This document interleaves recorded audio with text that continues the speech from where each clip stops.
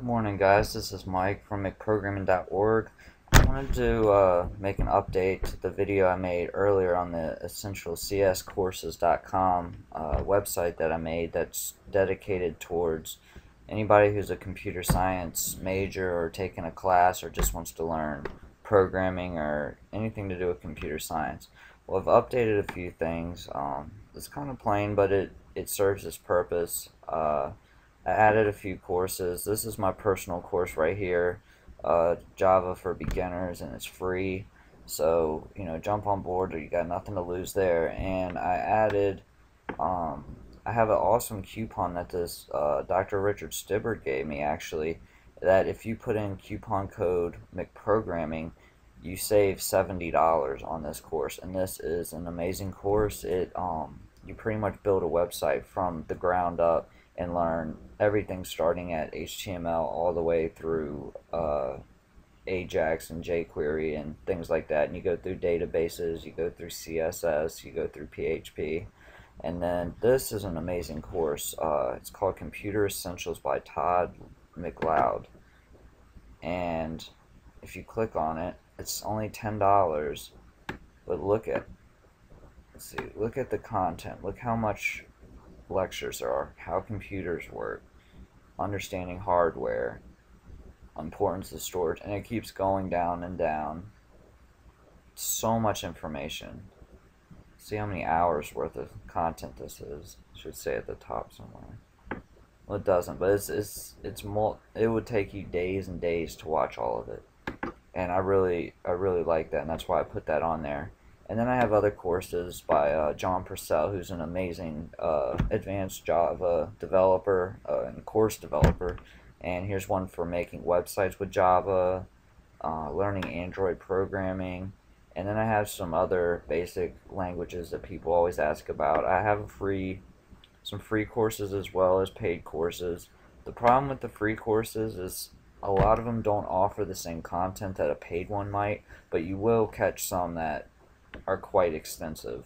My Java for Beginners program was actually built on probably about 1 to 1.5 semesters worth of college courses and Intro to Java, and then the next Java 2 class. And if you go here, there's an About Us page. It's not really us, it's just me because I made this whole thing, but talks about that and the mission behind why I'm doing this. And then you can go to premium courses, and the only ones I've listed so far are C, C++, Java, Python, web development. And people ask, what about PHP and all that?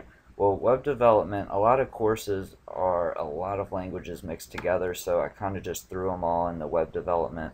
You got Python, JavaScript, web developer from scratch, PHP and MySQL, and JavaScript, HTML and CSS. So a lot of these go hand in hand with each other. So I just kind of threw them all in there, and it's got the price with it.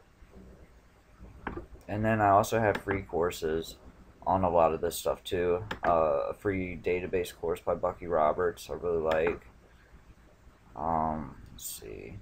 I have a few web development. It's hard to find free courses, but some people do put them up. And there's like CSS, PHP fundamentals, let's see, HTML and CSS. And so that's pretty much what that is. I don't have the Connect With Us page up yet. And as far as new courses go, I only added, I've only put these 2 courses up so far because this is pretty much new to my website, and this coupon code, which is a really good deal, is new. So I added that. And if you have any suggestions on courses, you can email me here, and you can search for courses here. I think it's working now. So if I wanted like a C++ course, type in C++, and it'll give you results right here, and click on this, and it'll take you to the C++ page. So that's pretty much the site. And if you want to know my site that is more based on what I'm doing, it's www.mcprogramming.org.